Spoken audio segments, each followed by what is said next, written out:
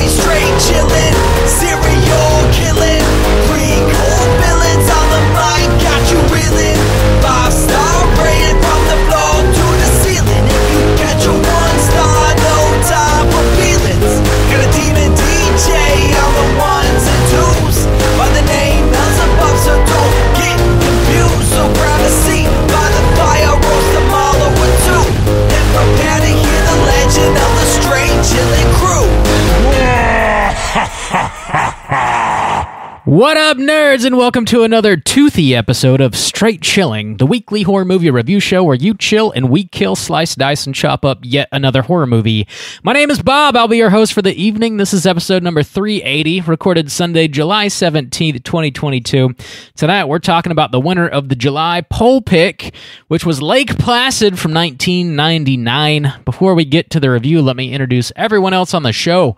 First up, calling in from Washington, D.C., we got our boy Randu. What's up? What's up, buddy? How's it going? It's going very well. I'm excited to talk about Crocs with you. Well, I mean, that we don't have much choice because God knows. I cannot understand how we wound up doing two late 90s creature features back to back, both reptile heavy. Both questionable in quality. Both 5-star films, hands down. Oh, God. No God, this bit is not continuing, is it? Jesus Christ. I cannot do another week. No, this is not America's movie. Next up, last but not least, calling in from South Korea, we got our boy Soju. What's up, man?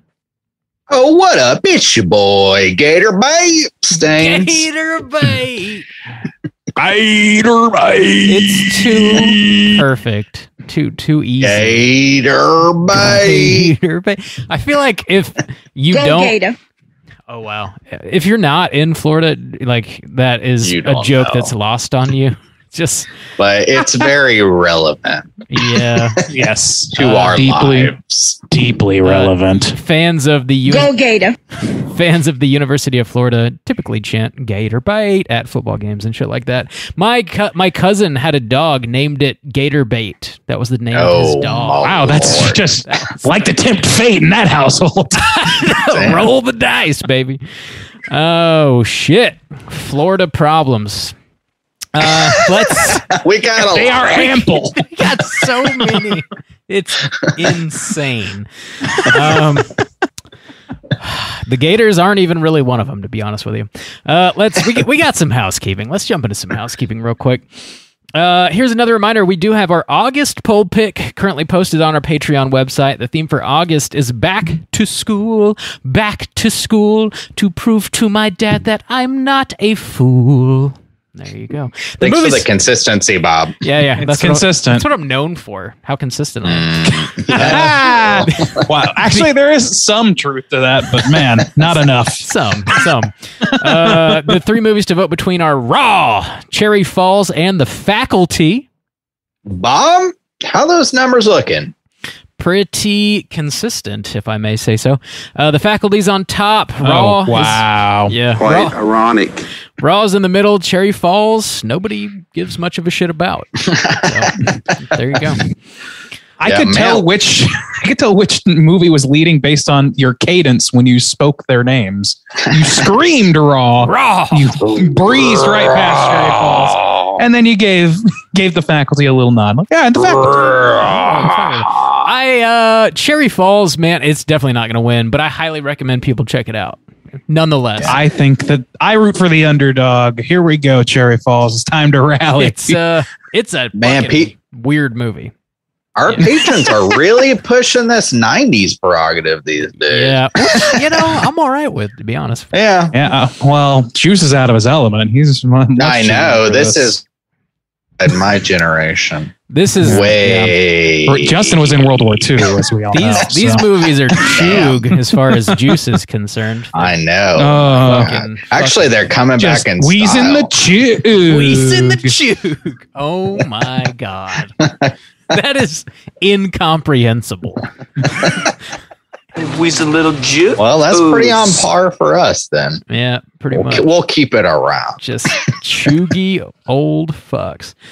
Get your votes in before the end of August, before the end of July, and we'll see what movie we're talking about in August.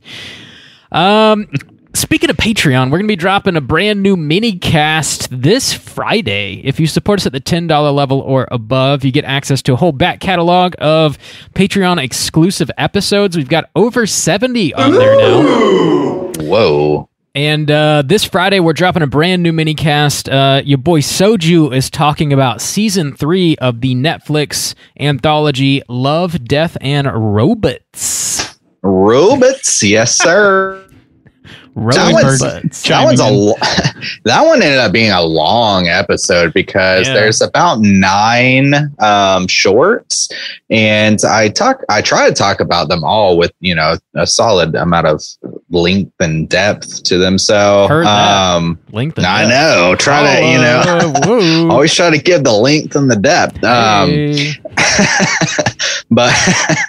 But anyways, yeah, I've always talked about, I don't think either one of you have watched one of the seasons, but I always watch them as soon as they come out. I really enjoyed that anthology series, and it was fun to talk about this. This one was never fucking tried anything. Some of us have jobs, Justin. But yeah, so this season was really solid too. I think it had a lot of good short. There was about 9 of them, and they're all pretty consistent in quality, give or take 1 or 2. But it was good. It was a good season. Tight. Yeah. So check that out this Friday, dropping on our Patreon website. Also, if you do sign up, you'll get an RSS link emailed to you, and you can drop that in your podcatcher of choice and listen to all of our bonus episodes on iTunes or wherever you prefer to listen to your podcast. So check that out. Also, man, we're dropping not 1, not 2, but 3 podcasts this week. Oh my Lord. Over on Let's Get Physical Media.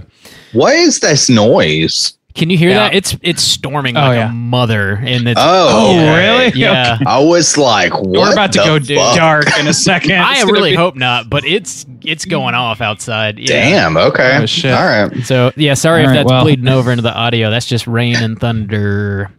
All right, so we're dropping 3 episodes this week, huh? Yeah, Let's Get Physical Media is dropping on Tuesday of this week, which is going to drop before this episode drops. So it is now available to you, episode number 35. Mikey and I, we talk about our June pickups. So if you have any interest in collecting Blu-rays, 4Ks, DVDs, anything like that, check out Let's Get Physical Media everywhere you get your podcasts. We talk about a lot of horror stuff, but it's not exclusive to horror. We talk about really all genres. So yeah, check that out. 3 episodes, Tuesday, Wednesday, and Friday. You get fresh, straight, chilling audio for your ear holes this week.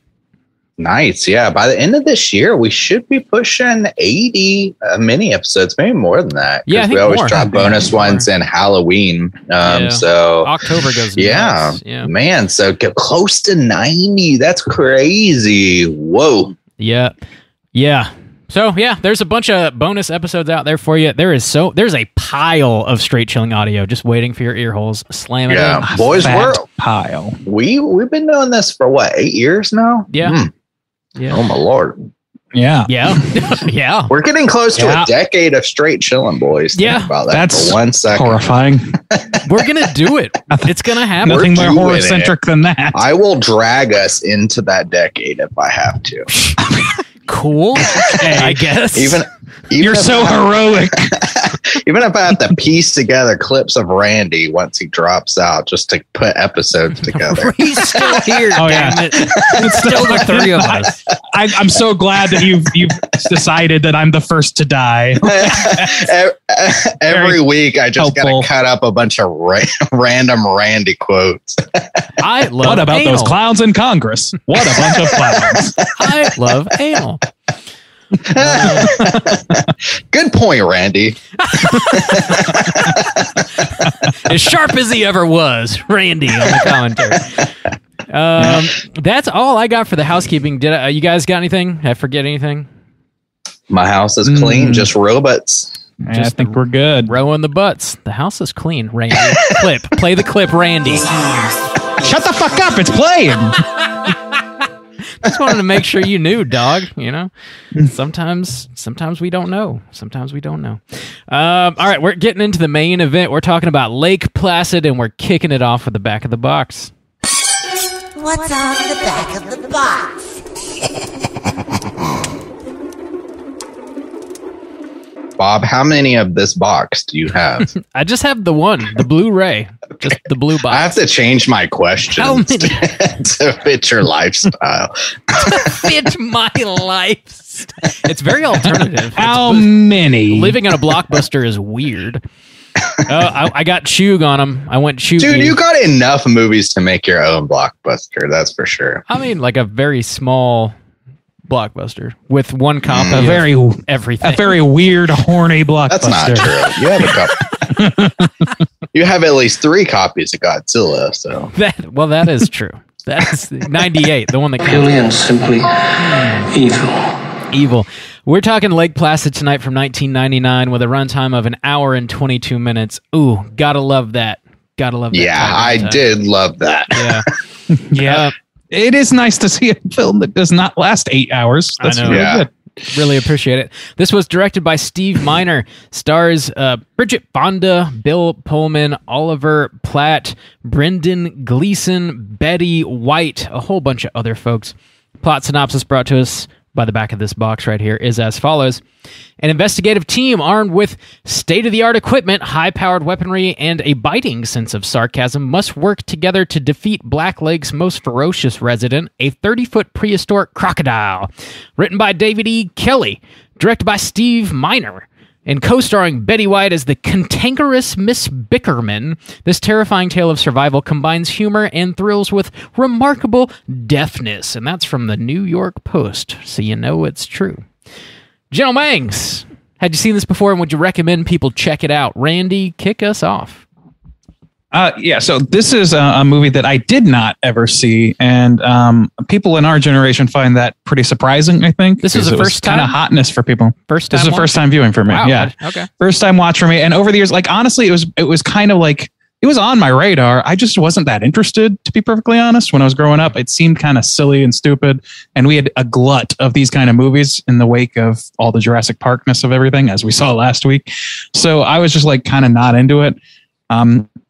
I had heard over the years people give glowing reviews of this, not reviews necessarily, but people talking about this movie with great admiration. And I was like, you know what? Maybe I've been kind of like presupposing too much. Maybe I've been a little bit, judgmental towards it. So maybe this will be good. And about 10 minutes into the movie, I felt that I was very vindicated in my original analysis.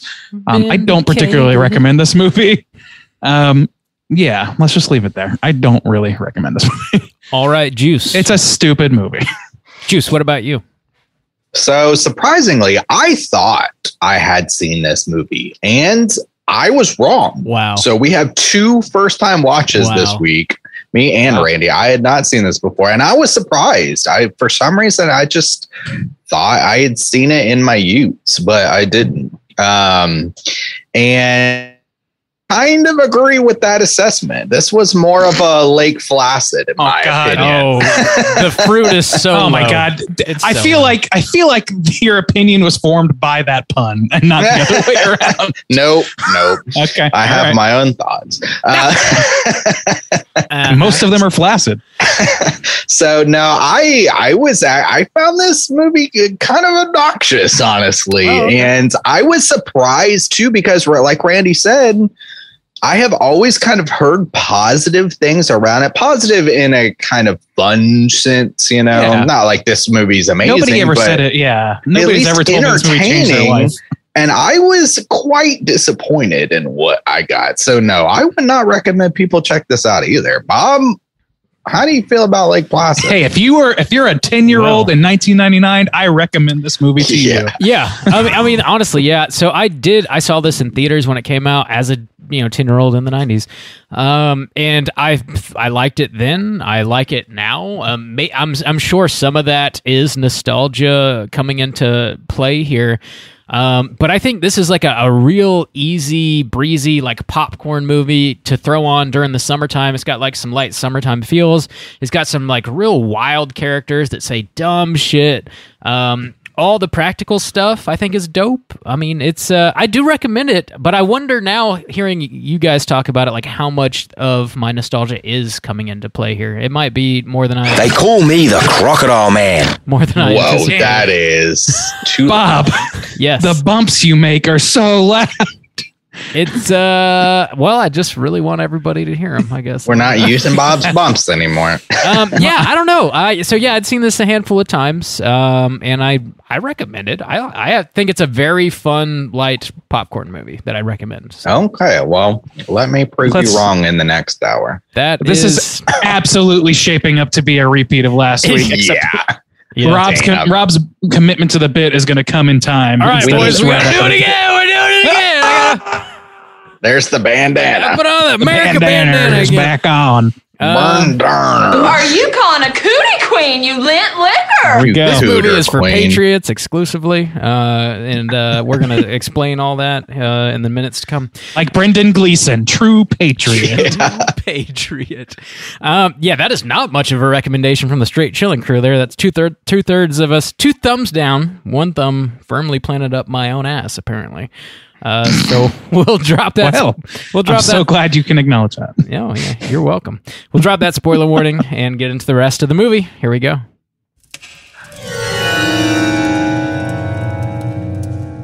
Spoiler warning.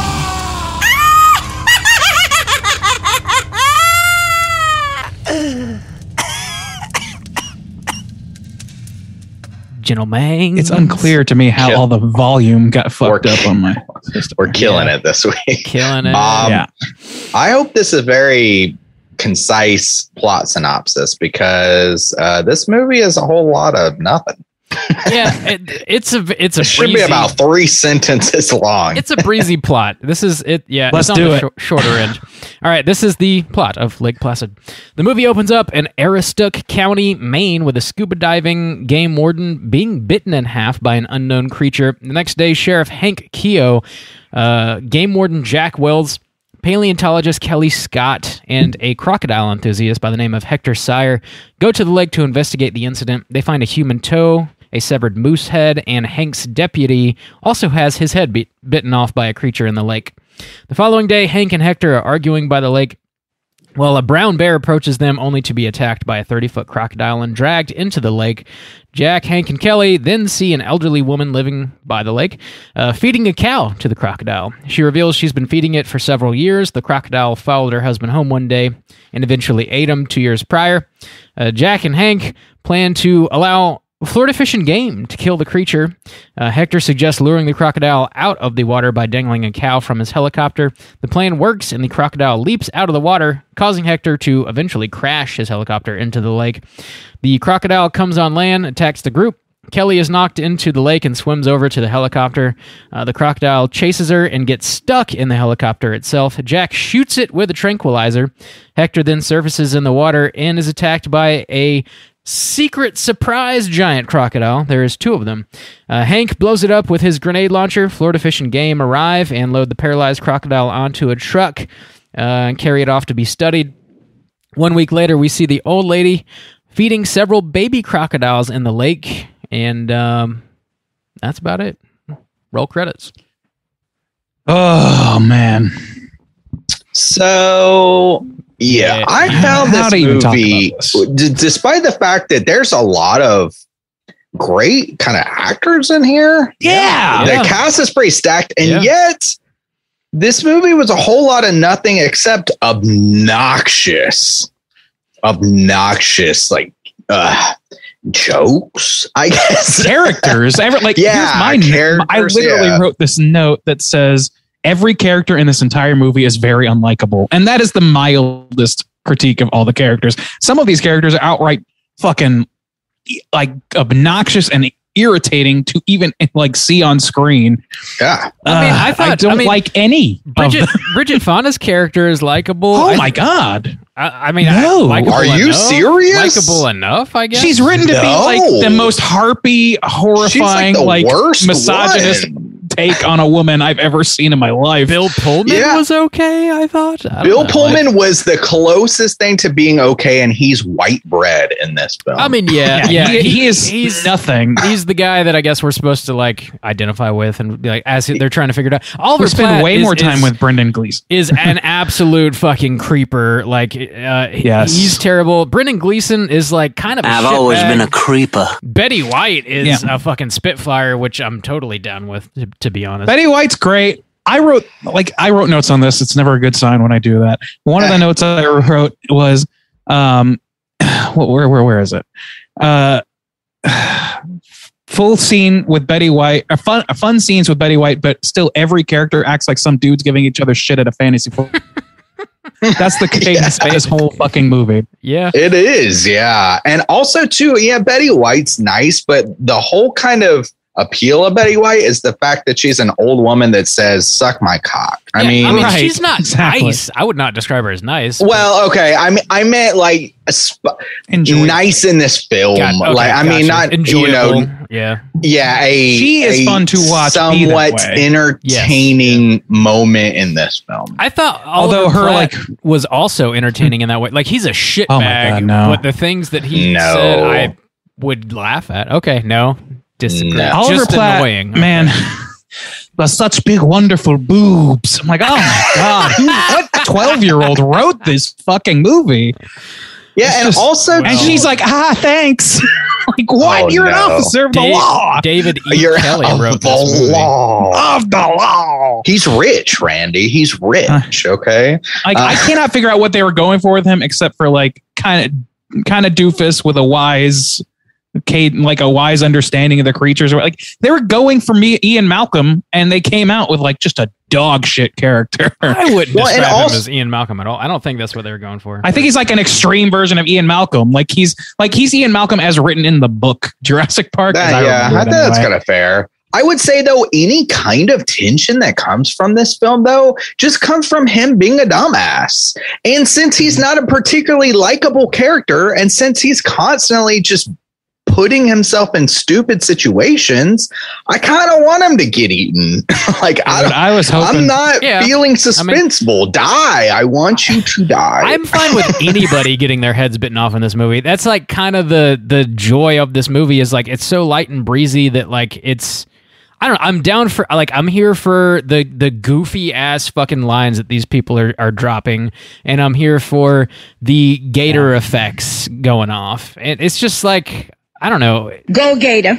I didn't find any of that like annoying. It's dumb, but it's written to be so. Like, literally. No. I think that it's written to be pithy and funny, and it comes off as fucking horrible. Like, it's, to me, it's like, these aren't funny jokes. That's the problem. They are like, and it's not funny in the way of like, oh man, what a groaner, haha. It's not even like Sharknado funny. It's like, I don't know, man. To me, it really hits this really big thud with every fucking line. And that's the thing, is like, no line in this movie exists except to be the setup for a dumb joke or the payoff for a dumb joke. That's it. Like, there's very little else. A couple of scenes of exposition, and that's it. And none of that is compelling to me. They force the shit out of a romance between Pullman and Bridget Fonda. And I can't, like, nothing about this movie has any heart or any sort of like feeling to it, except for when Betty White helpfully tells people to suck her cock. So if she had also one. too, like, Brendan Gleeson, he's a good actor. He's a great actor. Yeah. He's a great actor. Yeah. This opening scene where a man gets bitten in half and he drags a bitten in half man into his boat, zero reaction. There's no, he's looking around like, what? It's like, not what. There's no like real suspense in this film. I was blown away that this movie about a giant alligator really comes down to like, he's a slightly bigger than normal alligator. And pretty much it comes down to the last 10 minutes of where anything that this alligator kind of does matter. And everyone's being so fucking stupid all the time. They're always just hanging out by the water. Always. Yeah. They're always standing by the water. Nobody Betty White lives there. If they just weren't. Yeah, but why? Like, if they just weren't there, no deaths. They saw a bear get taken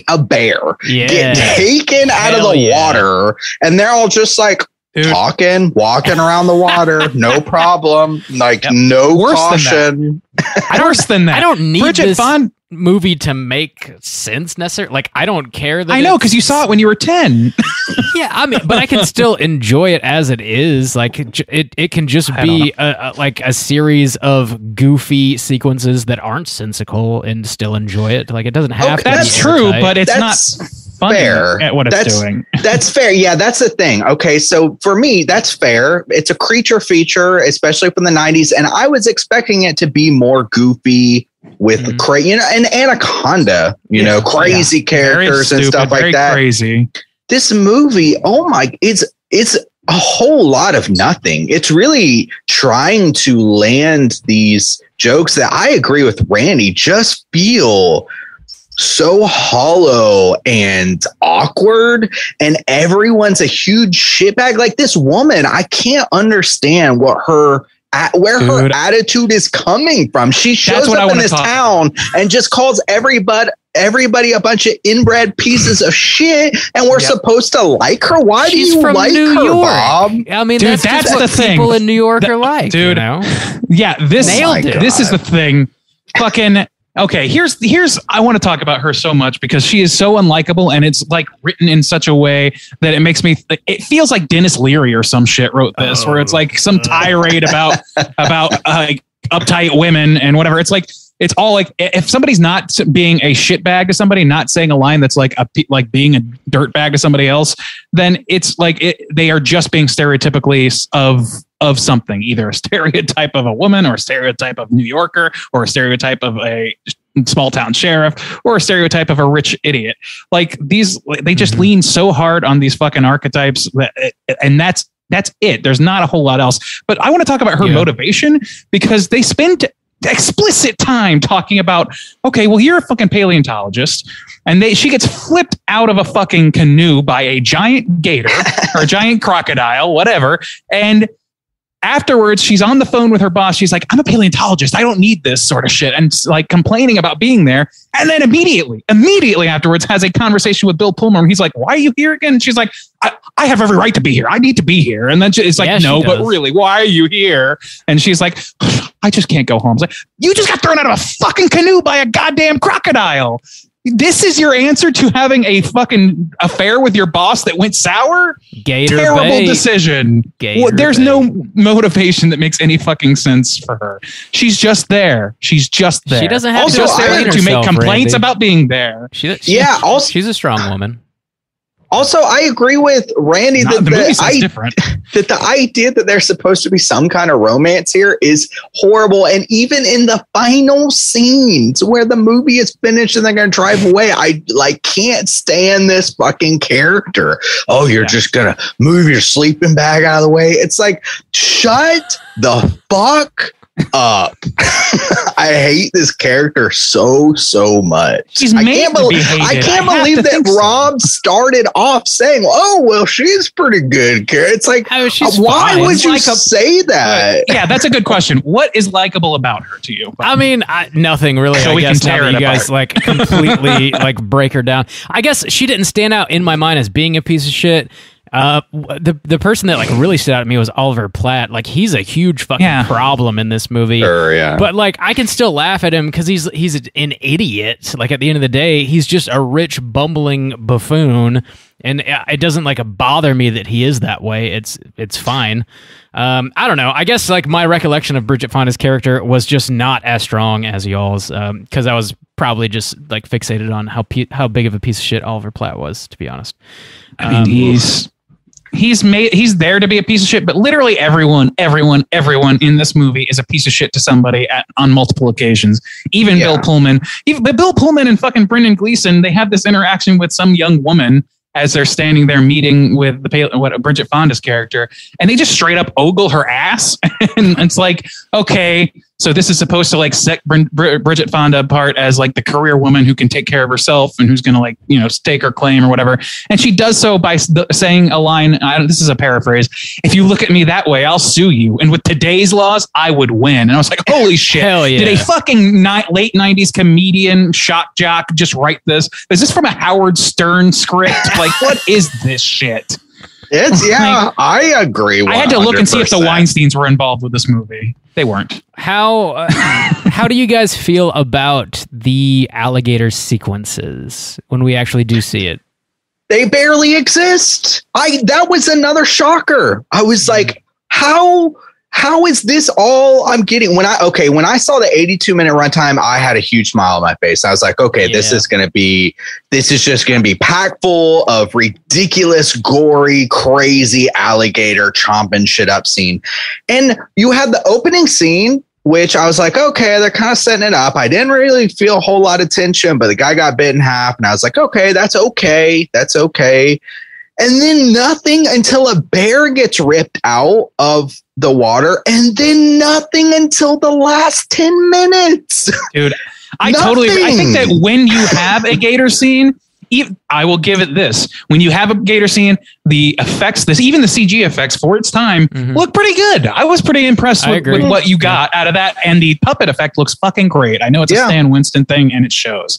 So that all is great. The thing is, we get way too little of it. For a movie this short to feel padded out is unreal to me. Yeah. I didn't think it felt padded. I do agree. Like, I would prefer to have some more crocodile sequences. Here's a little bit of trivia, just to drop it in here.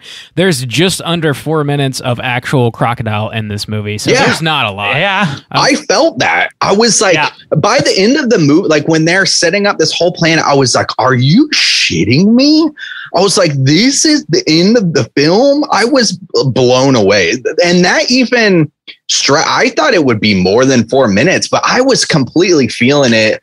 I was like, nobody has done anything.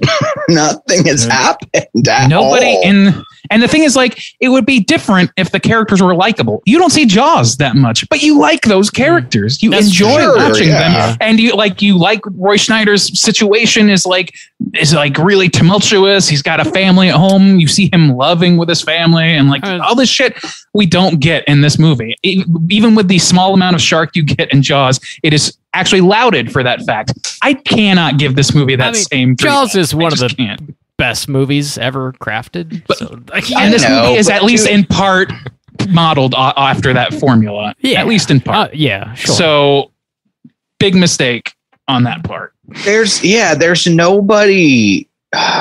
Even Betty White's character at times is kind of obnoxious. Like the situation of, your husband. Why would she admit to her husband being dead, her killing him with a frying pan and burying him in the yard, when just 10 minutes later she's like, yeah, the alligator ate him. It just feels so if her concern, like this movie is just people riding themselves in circles. She's absolutely that. Trying to protect the alligator, the crocodile. If she's doing that, then why is she setting herself up to go to fucking prison? I don't know, man. She's a crazy old lady. She's probably lonely. The only friend in the world she has is the crocodile, so she's going to try and protect it. So naturally, she wants to get herself put into jail where she can't help the crocodile. She could say, my husband's on a fishing trip. I mean, I guess, yeah. Anything. Honestly, any lie is better than I killed him. Please arrest me, coppers. Yeah. I don't know. I mean, I find that scene like silly and funny though. Like, I'm happy it's in the movie. It's way more funny than like, oh, he's just on a fishing trip.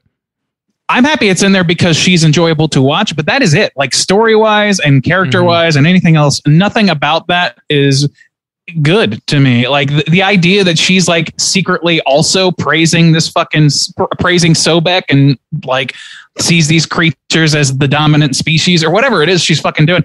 Like, that whole line of thinking is absolutely straight out of Jurassic Park thinking. And like, it's like an out so poorly and it's so unearned. Why does she feel this way? Just because it's a big crocodile and she started feeding? I don't know, man. Nothing about that except as a vehicle for Betty White to deliver some lines. And you know what? For that's fine. That is fine. If a whole movie was as successfully funny as that scene, we wouldn't have this conversation as it is right now. And Rob's kind of making me feel bad about and I understand this idea of this is just a fun creature feature from the 90s. You guys are taking it kind of too seriously. And the thing is I understand that way of thinking, and I want to subscribe to that if they had delivered on any aspect of this film. The horror aspects barely exist for advertising a movie that is a creature feature. 4 minutes of an alligator that's slightly bigger than normal. Let me remind you, that's the story we have here. Also, too, the comedy. I don't think it's funny. I don't think it's silly funny. I think it's obnoxious trying to be funny. So in that aspect, I don't. So all I'm left with is just picking apart why somebody would write a script this shitty. I wouldn't do that if they could deliver the horror or the comedy, or preferably both, which they can't. So now I'm just left with questions of why is this so shitty? Yeah, we're left with nothing to do but to pick it apart. Go ahead, Bob. I want to talk about the length of the average crocodile, which I had to Google this, is apparently 14 to 17 feet. This one is allegedly 30 feet, so it's roughly double the size of your average crocodile. But so the way they talk about it, they're like, he said, what's the largest? He's like, the largest one ever recorded in India is 27 feet. This one's 30. And the largest one ever caught was 21 or something. He mentions it, something like 23. And so they exaggerate that it is bigger, but also too, just I don't know. Yeah, it's not enough for me to care. This to me is on roughly the same level as Anaconda. I think Anaconda has obviously way more snake than this does have crocodile, and it's got more scares. It's just, it probably had a way deeper budget too, but it exists. More story? Yeah, I don't know. It exists in the same space for me though. It's just kind of dumb. Oh, yeah. It's not particularly well written. They've met. The characters aren't great. Yeah, they have met. But it's okay with me anyways in this movie. I feel like we're all kind of on the same page for Anaconda, but we all saw that as kids, right? I think. Did we? Is that true? Yes, we did. And so maybe that has something to do with it for sure. I feel like that's definitely the case, that seeing these movies as a kid has an impact on your viewing later. Yeah. I will say that for Anaconda though, looking back at it, there's a lot more cool set pieces and I agree with that. Interesting kills. This movie doesn't really deliver that either. Instead, we just get a lot of Brendan Gleeson and Oliver Platt getting on each other's faces and trying to outquip each other. And I just... My threshold for that ended immediately. Fucking Brendan Gleeson in particular. At least this movie starts with him making a comment about everyone's a comedian, everyone's so sarcastic, and then every single fucking character in this movie just continues to do that, including Brendan Gleeson. True. And I'm just please stop. Not everybody has to be the quippy one-liner guy. This feels like a modern Marvel movie. Also, I was just looking. So Anaconda episode 277, I only gave that one a 1.5. And in my mind right now, I'm saying that Anaconda was more entertaining than this film. At least, like Randy said, at least there was interesting set pieces. They're going down a river. There's some kind of story. There's a good villain. John Boyd was fun to watch. Yeah, he's a ridiculous villain. Do you have that pulled up? So I'm curious at what Randy and I rated it. If you still I do. So Randy gave it a 2.5. Rob, you gave it a 3. Still, I think I even copped in the episode to it being largely nostalgia goggle. And I would say comparing these movies, since they're so similar, came out at a very similar time, very similar motivations, it occupies the same space. There is a villain in that movie who has a ton of character, and there is a lot more snake. There is an interesting set piece and setting of the boat and going down the river and a motivation. Okay. Compared to this movie where it's 3 bumbling idiots poking around a lake with 4 minutes of a kind of big crocodile and one person dies. What? No, there's more than that. There's the guy in the beginning. And a There's deputy at least gets, 2 on gets camera. his head bitten off as well. Okay. Yeah. There's at least 2. And then we get the bear sequence and the cow sequence. bear. And then it attacks the helicopter. But I don't think anybody dies in that last scene that I recall, actually. No, I don't think so. I don't think Except so. the gator himself gets blown to shit. Yeah, Yeah. the second gator. They had to does. make good on that Chekhov's gun with Which something, so they is- just wrote in a second gator. Anaconda, again. When did Anaconda come out? 1997. So this came out 2 years later, and the surprise second gator is the exact same twist of Anaconda. Spoilers, whoa. You can tell a freshie from a salty by its long, narrow snout. Hell yeah, you can. Thank you. Hell yeah. Thank you, Freshie Crocodile from Man. a salty. Man, R.I.P. Yeah, pour one out for our boy Steve. Yeah. Yeah, man. Mhm. So yeah, I mean, I don't know. Like, go ahead, Bum. I was watching some Steve Irwin videos, like Really? trying to get bumps for this and whatnot. And like, I hadn't seen any Steve Irwin shit since, I don't know, 10 years ago at least. That dude was a maniac. Like, he was afraid of nothing. It's really incredible. It's very impressive to watch him work, to be honest. Like, my ass would be scared of everything. I don't know. Yeah, It's he nuts was that a not afraid. stingray got that motherfucker. Yeah. Yeah, That's he's just just gonna be grabbing something, gators, you know? just Yeah. no problem whatsoever. And his family's the same way. His like 2 kids, his wife's still trucking along, and the 2 kids are like just like him. Damn. Mm-hmm. That's it. Yeah, It's true. Yeah. So I wanted to ask this question because it seems like, in my mind, this movie should not take place in Maine. I understand that it's like, oh, it's surprising that it's in Maine. It creates a little bit of conflict there or whatever. Yeah. But the problem with me is the way that Maine is portrayed, especially because its outsider perspective is from the rude New York character. Boy, you can really tell you're from New York. And then it's like they Set in like Maine. use all these. They use all this. It's set in Maine. They treat it like it's like Deep Woods, Appalachia or some shit. Where they're like, Gainesville, oh, you Florida. gotta go fuck your sister and shit like this. Yeah. I'm like, that's not even like.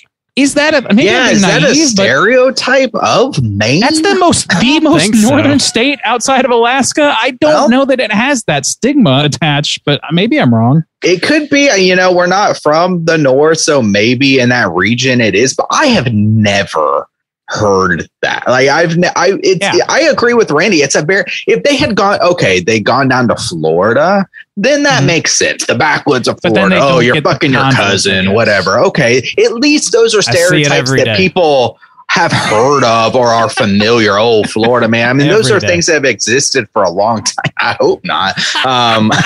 Thank you But for being a friend. Bob, Jesus, regulate those. They sound fine on my end. I'm sorry. if it's Really? blowing They your sound eardrums really out. loud to Yeah. me. Weird. I don't know. But anyways, yeah, I agree with Randy that seems very strange. I don't know. That's a minor Maine. quibble for sure. I just it just kept throwing me because I'm like, is this a place that you would go to even as a New Yorker and be like, you bunch of inbred hicks down here? Do you even have No. a phone? I doubt it. I think it's kind of interesting that this crocodile apparently swam across the Atlantic. It came from another continent, and like the idea of that happening is cool. And apparently, it came with its partner, and they're just like procreating. I don't know. Like, it's cool to think about, like, a crocodile that fucking big that it could swim across an entire ocean. But see, when you're talking about that, though, that there was like they kept giving kind of conflicting ideas. And that comes in with the idea of Betty White, because then when she's at the end feeding the little ones and she kind of goes in this thing of like, oh, I've been feeding, I'm going to take care of her for what, like 6 years? Yeah. Then I was like, there's this little bit of implication that she has something to do with why it's gotten so big. Like kind of one of those things of where, like, it has no natural predators there. Nobody lives on this lake. And because she's just feeding it like full grown cows, maybe it's been able to reach its full potential, the goldfish in the bowl type of thing. It only grows as big as you can get it. And so I was like, well, then they throw in this idea of it could have crossed the ocean and it's always been this big. And I was like, how would it never have been spotted? I don't know. It was just, I don't know. She's the only one that lives those are on the the- lake. Maybe not. Right. It's not visited Yeah. regularly. maybe. Men in the world, they cross at the ocean. Nobody's ever seen a giant fucking crocodile. I mean, I don't know. It's I don't know. I'm dubious. I'm dubious of this dumb movie science, but I don't want to there's bigger problems than that, unfortunately, with this movie. I want to talk about the obnoxious characters some more, because there's some really painful jokes in this movie, things that pass as jokes. Let me lay one out here for you and ask you what its purpose was. Oh, Randy. Right after meeting Oliver Platt, we have Brendan Gleeson, Oliver Platt, the main four, out on canoes, about to be flipped the fuck out. Literally flipped out of the canoe. And just fucking Oliver Platt and Brendan Gleeson are just going at each other, blah, blah, blah. And they're just like, how does somebody come to believe that there's a crocodile in Maine? And the guy's like, and then eventually he's like, hey, Sheriff, I don't know how to tell you this. Sometimes it makes more sense if somebody outside your family tells you, because it just doesn't really hit home. Yeah. But you're fat. And then that's it. That's fucking it. Yeah, I agree. Joke. And I was like, where? One, yeah. So these attitudes, I agree, they seem to come from absolutely nowhere. Yeah. And it was the same kind of confusion I had with the woman, where she just shows up and immediately, upon meeting these people, calls them inbred hicks that sleep with their cousins. And then, so this guy saying Sheriff, this man I just met, who they have no problems with each other, you're a fat piece of shit. It's like, so is this guy. I don't understand why that is being said. What is the motivation? Why does he feel that way toward this guy? Less likable. But the thing is, you don't if you're going to make a character an unlikable bastard, as they're clearly trying to do with Oliver Platt's character and succeed at. But they are hitting that button so fucking hard that they're just making non sequiturs. This whole movie is just mean non sequiturs constantly, and he is the chief among them. That one is just stood out to me. He's like, why did he even say this? Just to make us dislike him more is the only answer. Otherwise, it's beyond petty. It's just nothing. It's nobody just freely does that shit. That doesn't make any fucking sense to me, and it really bothered me. If you're going to portray this character as a shitbag, let him be a shitbag within the confines of the context they're in. That line could have existed in any fucking movie, and it would have made just as little sense as it did here. Yeah, and Rob talking about that woman's character being, fine or likable. One of her lines, never been to Maine before, huh? Oh, I have good hygiene. I'm not welcome. What? Why? What? I don't know. What? I guess people in Maine don't bathe. Probably. That's why does she hate him so much? Probably. I don't know. I don't know, man. I didn't analyze this shit quite as deeply. All of this is dumb. This is not analysis. So, what did you do with your time while you were watching this movie then? I understand, that's the thing of Rob making me feel bad about analyzing this shitty movie, though. It's nothing is happening, Bob. What are you doing while you're watching this movie? There's no gator. What are you doing? Just having a light chuckle, eating some pea corn, chilling, waiting for Betty White to tell someone to suck her dick. I'm waiting for the line. If they just build it to the max with this gator, then that's fine. Make it, Sharknado had the decency to show a shit ton of sharks. And NATOs. 4 minutes of gator. 4 minutes. That's terrible. Yeah, that's the thing. Is what else? I have to agree. I don't know. I don't want to analyze these people that badly. I would love to take them as frivolous nonsense, but it's tough when that's all you're given for 45-minute period, basically.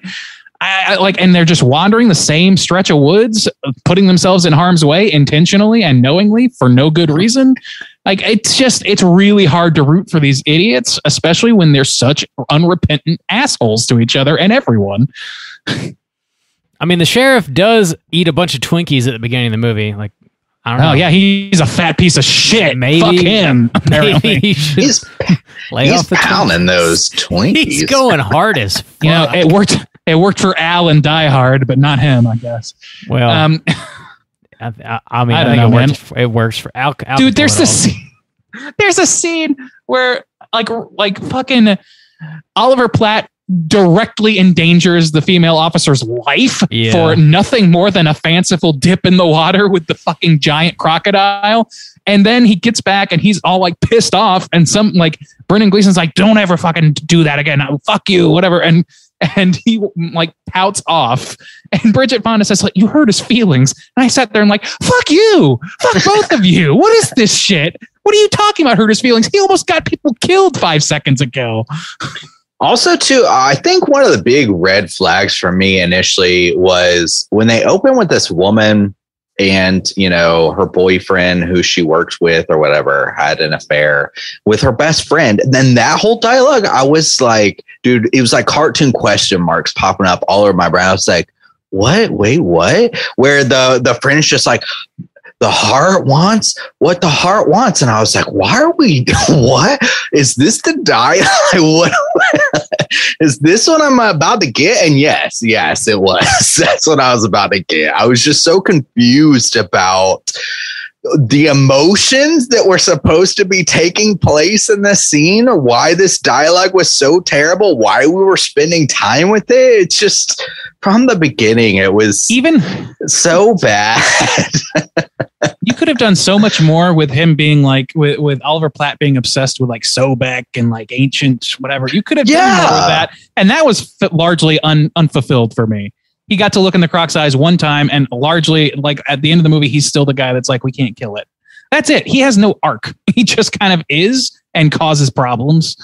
You know, like there could be movies with characters like that are successful, but it's just like one more fucking ornament on the shit tree here. Like, I agree. That was actually the most compelling thing to me. And it sucks that they made the guy who knows anything about crocodiles the one you want to die the most, but can't die because he also needs to give the information. Mm-hmm. But yeah, the idea, I mean, there was an Egyptian goddess that had the head of a crocodile, and even his little spiel about, I thought it was actually one of the best kind of moments in the film of him talking about people being thrown to the crocodiles to be judged. Oh, let the crocodiles decide. And him having kind of like this little breakdown of like, oh, the crocodile wanted to eat me. Does that mean like I'm not worthy or whatever? And I was like, if you're going to introduce a character like this, that's got all the gadgets, that's got all the know-how, why make them a complete piece of shit? And why, give them no kind of arc? At least maybe he could have been a piece of shit in the beginning, and he had that judging kind of moment where the crocodile found him not worthy, and then maybe he, turn over a new leaf or something. But they don't give it any kind of weight or meaning. And they don't have to. I know Bob's saying, oh, this is just a fun creature feature. Why's it got to be so serious? But I'm just like, come on, give me something. For ways. Give me we're looking for something to cling to. This is not a perfect movie, and I'm not arguing that at all. I understand we got to talk about something, right? Like, the movie has holes. It's got issues. I understand that. It's just still a 5-star movie. That's all. Oh yeah. Oh sure. Yeah. Yeah. It's not. It's a 5-star movie. That's it. I want to point out one other thing that like Becky was watching this with me, and they were saying to me like, "What's with this score?" And I hadn't noticed, but like the score in this movie is fucking the most generic shit I've ever heard in my life. It has no hook, no anything. It's like Pirates of the Caribbean, except they're making it up as they go. Like. And then they end the movie with a reggae song for unknowable reasons. That's what they wrong. I love me some reggae, but what? Yeah, it's a big hit up in fucking Maine, and New England loves their reggae. Bob Marley, Is This Love? I mean, it's a jam. Who doesn't like it? Is that what they ended the movie with? Is This Love? Oh, yeah. Really? Why? So is Tainted Love, but none of that shit means anything with this movie. And it's just feelings. Like. I mean, I don't know, man. This movie should have been set in Jamaica, honestly. My God. Couldn't have hurt. Yeah. I don't know. Do you guys have anything else to mention before we rate this? I feel like we kind of touched on everything, and there's not much. It's a pretty slim movie. Yeah. It's super slim. Yeah. Okay. That sounds like I have one more plot hole that I'll talk about it in my thing. Okay. Well, let's go ahead and rate this. Out of 5, Juice, kick us off. How do you feel about Lake Placid? I feel like it's a big nothing, to be honest. No. At least they had the decency to make it short. And I was happy. I was like, yeah, 82 minutes. All right. They really know how to just deliver what we want. And then I was so disappointed that 82 minutes was largely just blank nothingness. I was blown away by the time the last scene was coming up. And I was just like, what have we done this whole movie? Nothing. Walk around this lake. Literally walk around this lake. The handful of positives is Betty White tells people to suck her cock. Okay, that's fine. For being a friend. Bull Pullman. No, Bill Pullman. Bill Pullman is a fine, plain character that's not obnoxious. Thank God. And then Hector, Kelly, and Sheriff Hank are just the biggest pieces of shit to each other constantly for no seeming reason. The gator barely exists. There's hardly any gore. There's no suspense. And this movie is a big nothing. It's a big fucking nothing. I'll give it 1 star. All right. 1 star from Juice. Yeah. Bob, you want to go next? Yeah, sure. Out of 5, Lake Placid. Oh boy. I think the cast is great. I mean, we've explicitly talked about that. Even though the characters that they are portraying are not like super well fleshed out or developed, I still find them entertaining enough for like an 80-minute creature feature popcorn type movie to keep me entertained throughout the runtime of the film. I think the effects look good, even though you don't get a whole lot of Crocodile. What you do get holds up well, I think. Stan Winston did a lot practical. Even the digital stuff does still look pretty good. Specifically when the bear sequence and the cow sequence and the helicopter scene at the end too, where it like latches on a helicopter and pulls it into the water. I think all that looks pretty good. Betty White is definitely a standout for me anyways. She's salty as hell, but it's just obviously funny seeing this like older woman who's very well known say shitty things to people. There's like no fluff really in this movie. I mean, I guess you could also argue that it is entirely fluff. So I don't know. My point being, it's brief and like they do take mercy upon you in that. And now you can put them in a cool Godzilla cup holder. Yeah, you can. I think it's got some like fun summertime vibes going for it, set at the lake. And I think it's like a fun 90s creature feature. Like, would I enjoy it as much if I hadn't seen it as a kid? Probably not. There's absolutely no subtext here. There's nothing to read into, really. There's not a ton going on, but I also don't need there to be a ton going on. I'm not like detracted by that necessarily. It's not like my favorite movie ever, but I still dig it. I'll give it a 3 out of 5. Randy, how do you feel about like Placid? That's how I feel. Yeah, so this movie's terrible. I'm looking back because I wanted to see, on top of giving 2.5 to Anaconda, the movie that I have a proclivity to like because I liked it as a child, I gave a 1.5 to Deep Blue Sea, which I had also never seen until adulthood. And now I feel like I am required to give a lower score to this movie because that movie has much more likable characters, even though they aren't that likable. Yeah, that's my biggest problem with this is we spend so much time with these characters. We learn to hate them almost instantly. All of them. Even Pullman, who is the most blank slate of them all, is just a little bit of a shitbird all the time. He is the voice of reason when he has to be, but only when the plot is tired of people arguing for a second and they need to move to the next beat. And the love interest thing does not work. It's got a bad score. Everything is just like, it's just so padded with one-liners and non sequiturs. It's just fucking painfully obnoxious. To Justin's point, like, I don't think this movie is nothingness in terms of plot. I think it's not nothingness. It's just obnoxiousness 100% of the time. And you know what the worst thing about it is? None of these motherfuckers get eaten. Not one of these fucking assholes get eaten. Just the fucking thread shirts. Yes, they make you hate them, and then they get to survive like they're the like fucking triumphant heroes at the end of the day. I wanted so badly for Oliver Platt to get eaten, and this like it's so set up for him to look into the gator's eye and be like, "Oh no, I fucked up," and then get eaten by a fucking Sobek creature.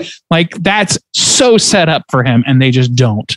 Like, there's so many opportunities like that they could have taken, and they just didn't. Brendan Gleeson didn't get eaten.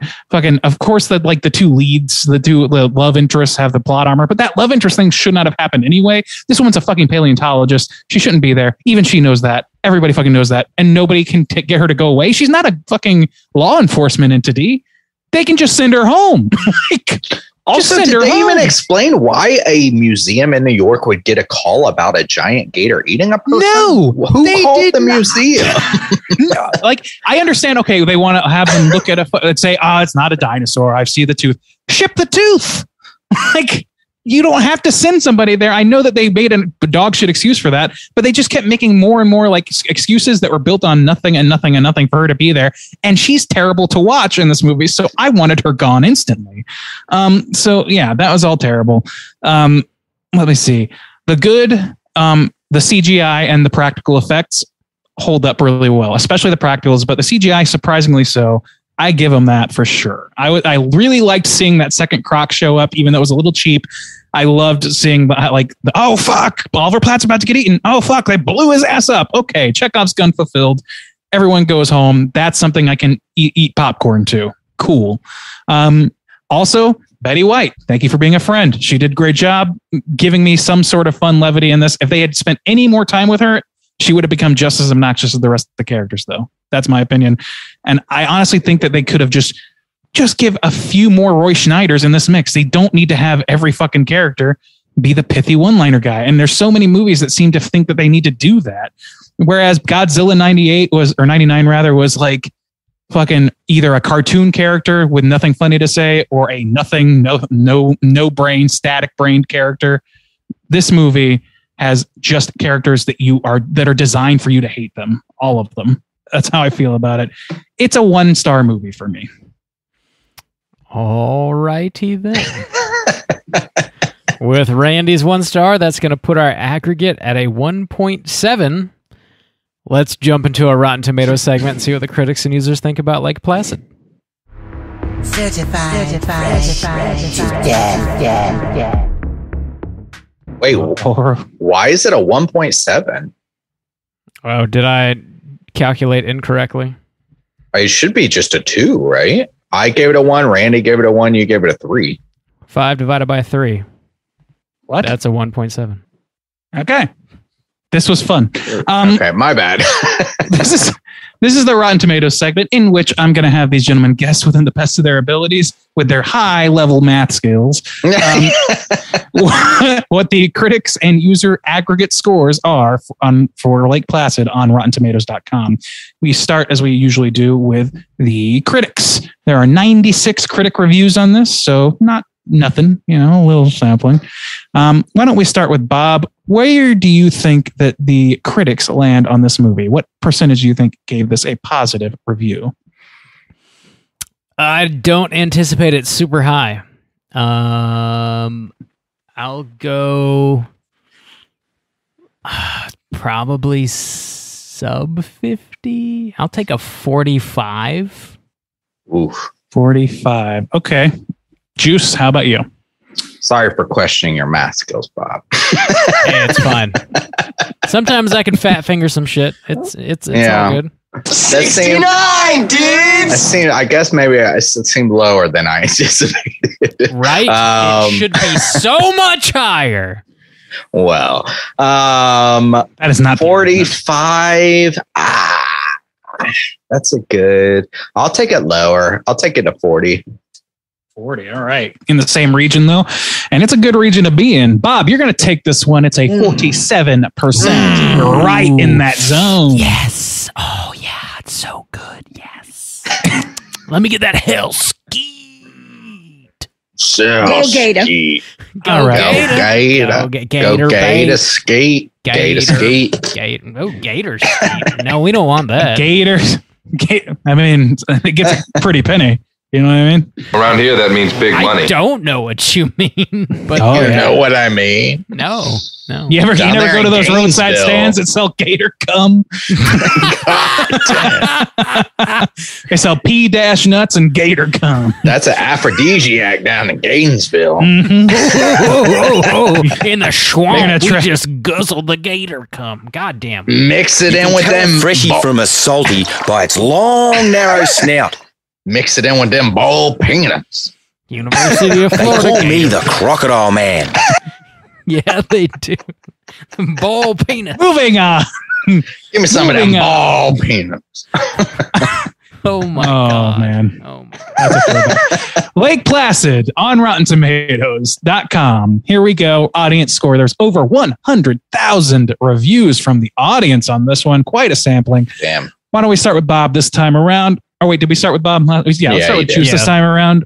What do you think that those users thought of Lake Placid? I think it's going to be slightly higher because I like you, Randy. I just heard like so much good shit about this. I was so disappointed. But it's got to be capped to a certain point. So I'll give it a 55.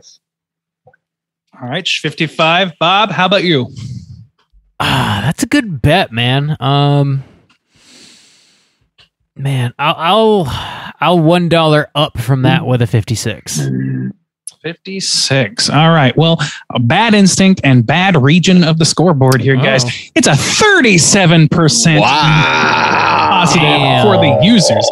Lower than the critics for this movie is bad news. And that's right around our average.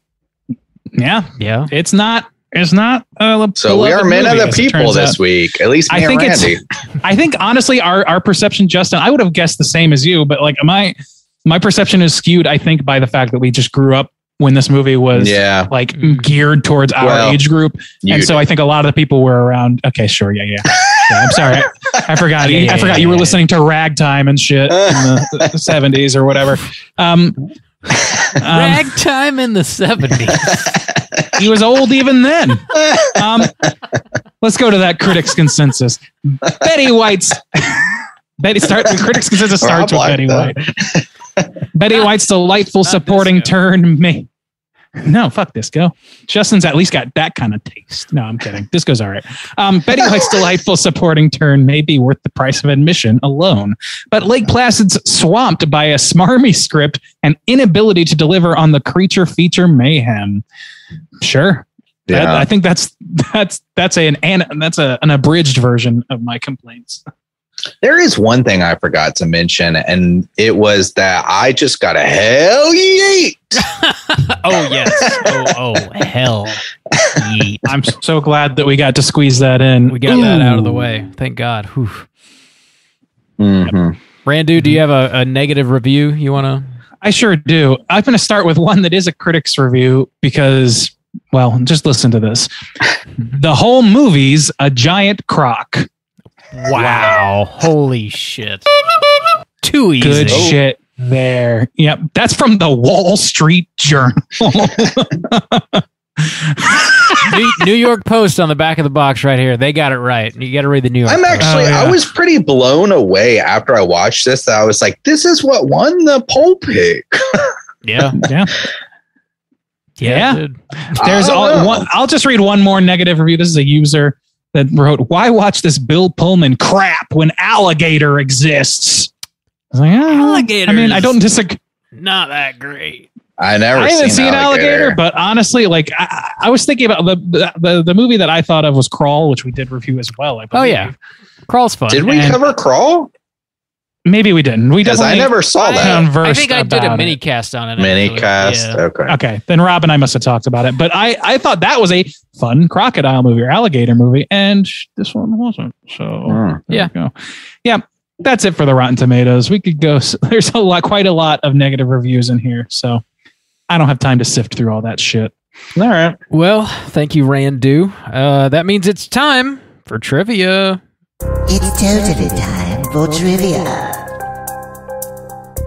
All right, I've got a few. There wasn't a whole lot of trivia on this. So this was directed by Steve Miner, whom we have discussed before on the show. He's directed a lot of pretty well-known horror movies. He produced the original Friday the 13th. He directed Friday the 13th Part 2 and Part 3. He directed House. He directed Warlock. He directed Halloween H2O. He also directed the Day of the Dead remake. And he's done a lot of TV work as well. He directed a lot of episodes of The Wonder Years and also Dawson's Creek and Smallville. So this dude's all over the map. Dawson's Creek. Yeah, your boy Dawson. My boy. Your boy.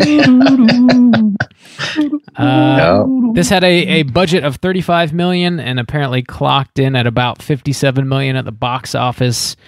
Go Gator. Which apparently was enough for them to make 5 low-budget made-for-TV sequels. Oh, God. They had Lake Placid 2, Lake Placid 3, they had Lake Placid The Final Chapter, Lake Placid vs. Anaconda. Just kidding. And, yeah, right. And Lake Placid Legacy. That last one was in 2018, I believe. Wow. I just realized this is the same director who did H2O just the year before. Oh, God. I just said that. Yeah. Brother. Yeah, I know. He did. Miner. I know that you did, but I was just like, wow, that's not great. I have such a soft spot for Friday the 13th, 2 and 3. Same. Well, But after that, the Miner train ends for me, I think. I thought you liked House. I thought you were a House guy. I like House. I'm not so big on House. Isn't terrible. I just don't really like it that much. You know, it's just not high. I know on the you're list. a Wonder Years guy. I know that. Yes, but also like showrunners have more to do with that than individual directors. Yeah. The guy who created the Crocodile for the film was, of course, Stan Winston. We talked about that. He also created the creatures in Aliens and also worked on Jurassic Park. We kind of touched on this too. The largest crocodile in captivity was named Lolong, who measured a little over 6 meters, which was like 20 feet, a little over 20 feet anyways. When he died from pneumonia in February 2013 in the Philippines, the crocodile depicted in this movie was about 10 feet longer than that. So it was, in comparison, a pretty damn big crocodile. Oh, she's a fancy flapjack. Oh, damn. I just realized that this is the same guy that worked on Aliens and Jurassic Park. Here we go. No wonder it looks so good. This is the game we're playing now. Wow. We have a new game. We have a new game. Oh, fuck me. This is the last If one I I had have. a dick, this is where I'd tell you to suck it. This is where I tell you to suck it. Thank you, Betty White. The crocodile was mechanized through hydraulics, which has been learned on the previous projects. Worked fairly well in a water environment, I guess. Yada, yada, blah, blah, blah, et cetera, et cetera. That's fine. That's enough. That's nonsense. Hydraulics made the thing move. Yeah, that's all I got for trivia. Let's talk Cooter of the Week. Straight chillin'. Cooter of the Week.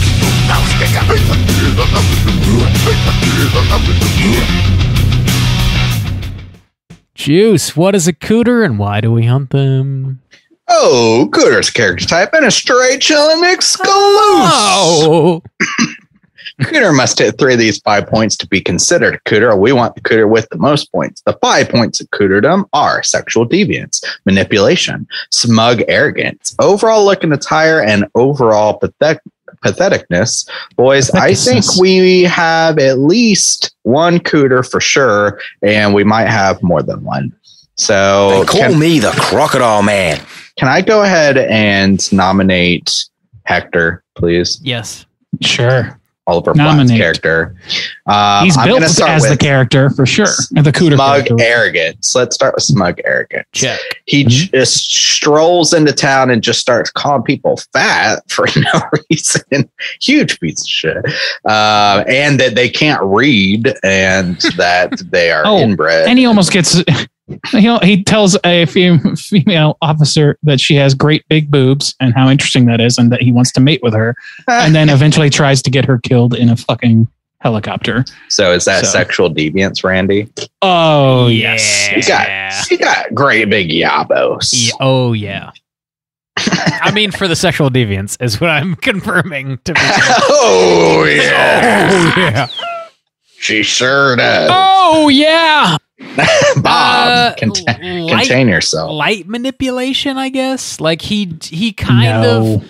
I was gonna say, like, he does like force that woman to get on his fucking dumb helicopter and go out into the bay when she doesn't want to. I don't know. I thought she was gonna get eaten. I was like, surely they're going to have somebody die. Yeah, and then that would be like his come to Jesus moment. Yeah, but it turned out that he was just had his feelings hurt by them being mad about that. I guess they're very mean. And then they have. Speaking of manipulation, he then gets a little talking to with Bridget Fonda in his tent where he's like, these things are, it's like looking in the dragon. They have more dignity. And she's like, you can cut the shit. And he's like, yeah, okay, whatever. And so, yeah, it's fucking manipulation at the end of the day. And it's pathetic. Yeah.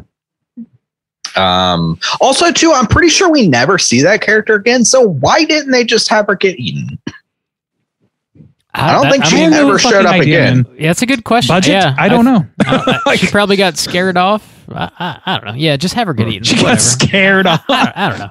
She just ran off into the woods. His attire is like normal shit, I guess. I don't know. He's wearing like a vest. Is it? It's like outdoorsy. Yeah, like Fisher. It's kind of tough in this context. You could kind of wear anything that. Yeah. Yeah, I don't know. I don't know.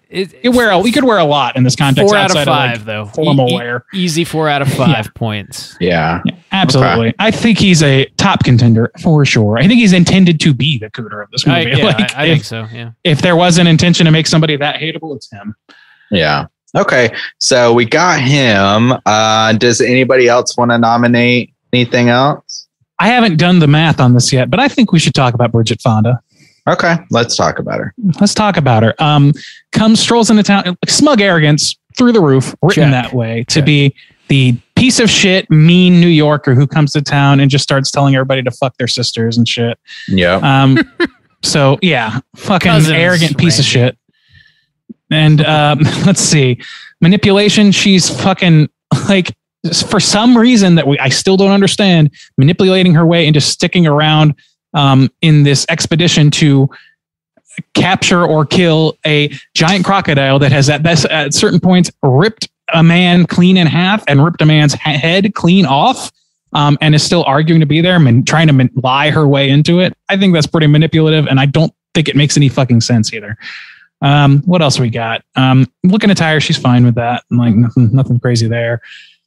Patheticness, kind of fucking pathetic. Like there's the way that they write this character to be like in this cat house fight with her colleague over who gets to fuck their boss is pretty fucking disgusting in my opinion. And but within the world where that's the case, I think she has some sexual deviancy. She's painted that way anyway, which is fucked up. And then pretty pathetic that that's the way that that's handled, is by just like cowing to the Weinstein. I don't know. Maybe that's more modern lens at play, but it feels like, I don't know, man. It just really is trying to paint this woman in a negative light, and I cannot figure out why they wanted to do that. I don't know. So I got nothing. So she a Cooter? I think she hits at least 3, right? Yeah. That was 3: sexual deviance, manipulation, patheticness, and smug arrogance. Smug arrogance, yeah. No looking to tire, though. It's the same ratio as fucking Platt or Oliver Platt, except not as pronounced, not as loud about it, maybe. And then possibly even the sheriff. Brendan Gleeson's character. Gleeson, who just, by the way, I love Brendan Gleeson. He's a really good actor. That man fucked up his accent this whole movie. He's the most Irish man in Maine for sure. And that's with Oliver Platt for some reason slipping in some Irishisms, it seemed like sometimes. sometimes it seemed like his accent was off base, and I don't know why, because he's a fucking American man. I could be wrong here, but like I just didn't Canadian, even think maybe. Gleason was trying to hide his accent. If he was trying to hide it, he fucking failed. I mean, if you hear him speak normally, it's definitely tempered. So I think he is trying. Well, wow. Wow. I'm a little, yeah. I'm a little bit less inclined to put him in the Cooter camp because I think he's largely just the put upon character. Yeah, I don't know. He's the schlemiel who gets Oliver Platt lays for comedic effect. I mean, I don't know. His look and attire is fine. He's kind of arrogant, but not really. He's really just more like, man, what the fuck? I got to do this shit. Yeah. Now. Oh, fuck. It's kind of just giving it back to people who just constantly give him shit. They kind of paint him as somewhat pathetic. He's just kind of like taking shit from all sides. He always gets caught in the traps. Yeah, he is like largely not manipulative. He tries to shoot straight with people, but then occasionally he'll like lie a little bit. But like when he gets cut down, he's like, "You promised you wouldn't hurt me." He's like, "I lied," and that's like, nah, I don't qualify that. That seems justified for one. Yeah, sexual deviancy. I would say like ogling that young girl was edging pretty close to sexual deviancy for my mind. You're an officer of the law, Bish. Get your ass together here. No room for that bullshit. Bish. Oh, damn. I think he qualifies, but I think he's on a lower class. To get. I think Oliver Platt's definitely like King Cooter of this movie. Yeah, I think so. Yeah, let's book him, boys. Yeah, that's book him. That's where I'm at. We got him locked up. Hector, you're the Cooter of the week. Boys, we can relax now. We can take it easy. We can let our hair down. We're going to talk about what we've been watching this week. Hey gang, what you been watching? Now I don't have to critique films anymore. I know. We can just chill the fuck out. Randu, what have you been watching? Not a whole ton. I did finish Portal 2. It's great. I know I talked about it, but I don't think I did. Finished it last time we spoke. No. Yeah, it's great. It's definitely a little bit better than the first in terms of story, just because it blows out the story quite a bit. And it has a lot of fucking great comedic moments and stuff. And it's just like a fun mechanic. I could play another 3 games like that for sure. Yeah. I know that it's hard to justify storyline wise, and God knows it's probably not going to happen because it's Valve, but I liked it a lot. It's definitely, it lived up to all my expectations pretty much. I watched a documentary called Girl in the Picture, which I believe Justin, maybe Rob also watched. Oh my Lord. I started it. I haven't finished it yet. Oh God. Okay. It's pretty fucking hard pill to swallow, that one. Maybe a little bit more than even most of the Netflix documentaries that we get these days. At least for me. I also, to cleanse that out of my mind, I watched My Cousin Vinny for the 100th time, and that movie is fucking great. Yeah. Hell yeah. That is a silly movie that is successfully funny. What a change of pace. Yeah, love it. The Utes, all that shit. Good stuff. I purchased, because it was on sale for $6, Friday the 13th, the game, which unfortunately I found out afterwards is not cross-platform, so I can't play with anybody. Oh, that sucks. And there's no like campaign mode or anything. Yeah, so I'm stuck with this on Switch, and I played it a little bit, and it's fun. I know I would be really bad at it anyway, so it's really more of a novelty. For $6, I was fine with that. Yeah. I also got Inside for $2, but I haven't started it yet.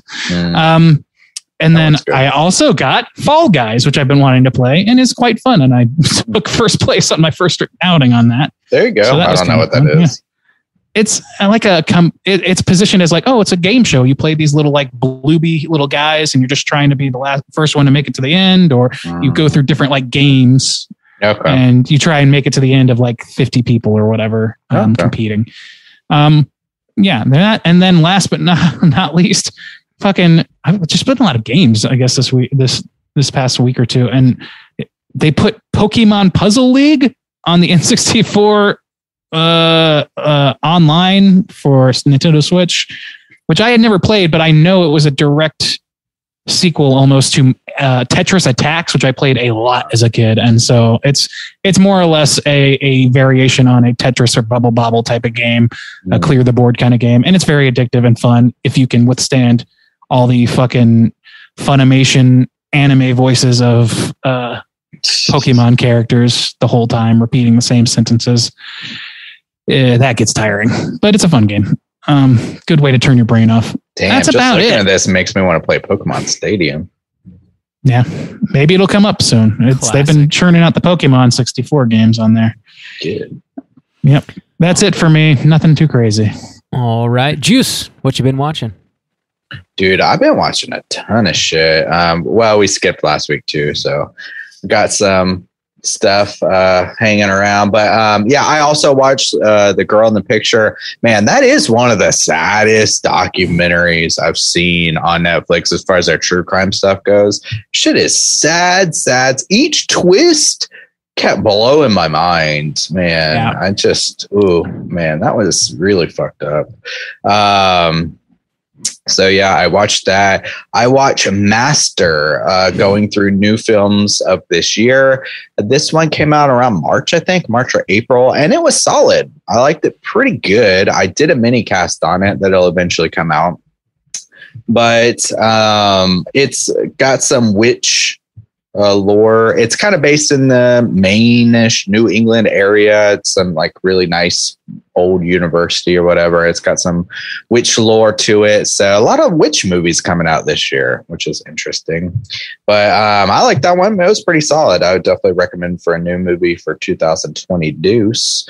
I finished Umbrella Academy. That was a solid season. Last night I watched Crimes of the Future. You guys have both mentioned that you watched it. Yeah. And I don't think I've watched a whole lot of Cronenberg's work. Y'all have talked about a couple different things. Bobby, you're talking about that crazy movie with the cars or whatever. Crash. But man, what a wild movie. Yep. Since I just watched it last night, I haven't had a whole lot of time to think about it. But there were times where I was super intrigued and really impressed. And then there were times where I was laughing out loud at things I was not particularly supposed to be laughing at. Laughing out loud.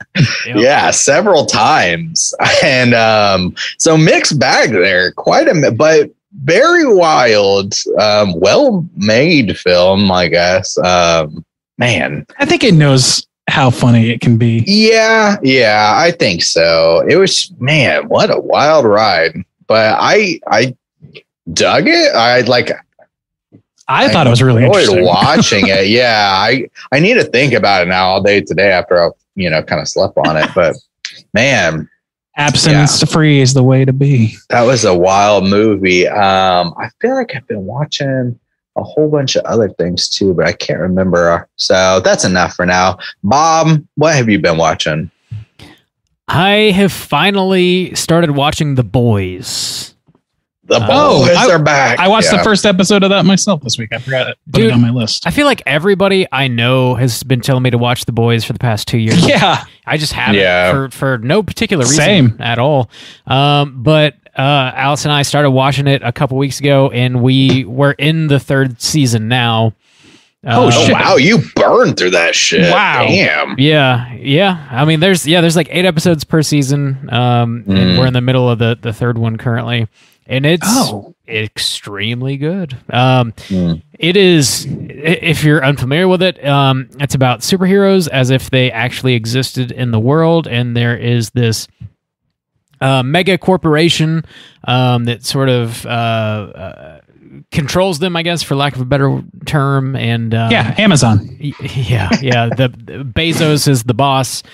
Amazon. And there's a group of just regular ass folks that have been crossed by these superheroes in negative ways, and they're trying to handle it as best they can, take them down a peg or two. And they call themselves The Boys. So it's based on a comic book, I guess, which I have not read. But it is, so this is on Amazon. It's an Amazon original, speaking of Bezos. It is extremely fucking graphic. Like, they pull no fucking punches. It's wild. It's kind of a downer too, right? It's like super negative. It's in the realm of Watchmen. Yeah, I agree. Yes with and that. no at the same time. It's like a black comedy, I would say. Like, Yeah. it is funny, but like you don't feel good when you're watching it. I've been really enjoying it though. The gore level is like at 11. Yeah. So I mean, you know, if you're a horror fan, you're a gore hound, whatever, there's definitely something here for you. I dig it. I've been enjoying quite a bit actually. Speaking of superhero shit, I saw the new Thor movie, Love and Thunder. I have not seen the previous Thor films. This was my first one. Really? Okay. Yeah, I don't really care for it. It is sort of the polar opposite of what I just described as being The Boys. It's a full-blown, like, almost slapstick comedy Marvel movie. Taika Waititi directed it. And it just feels like it's got these boxes that it knows it has to check, and it's just kind of going through the motions. And it rang a little hollow to me. It just didn't really. Maybe that's because I haven't seen the previous movies. That, to be fair, could very well be the case. I don't know. I don't think all of the previous movies are so different from each other. It's like they're like entirely different fucking properties. Yeah. Wow. It's like if you haven't seen. It's like watching a random Friday the 13th movie. Yeah. I like this. This to me, isn't anyway. This isn't a spoiler. This is sort of like a tangent I had. Like, this movie is obviously not made specifically for children, but like millions of children are going to go see it. And there's this one scene in the movie where they say the word orgy like 5 or 6 times.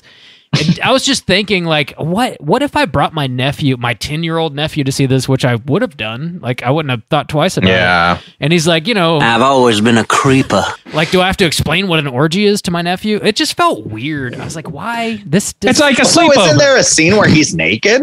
Yeah, I mean, you don't see Thor's dick, but yeah, he's naked, and everybody's like super jazzed about it in the movie. They're like, "Fuck yeah, Thor dick!" Like, they're way into it. They've been doing that a while. Tell you to suck it. And that's the thing, that they're in this weird spot where, a ton of kids go see it, but also a bajillion adults go see it. Yeah. So It felt weird. Yeah. It is weird. There's a real blending of those sort of things when it comes to popular media now, because they're trying to appeal to so many fucking demographics.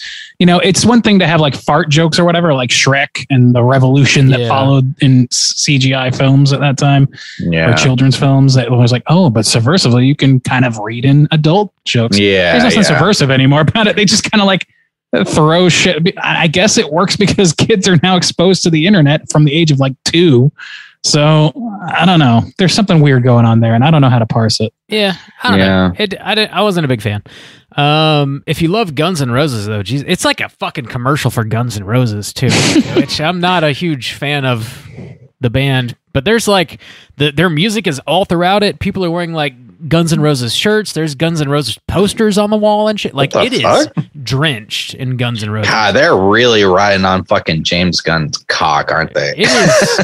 It's not my favorite.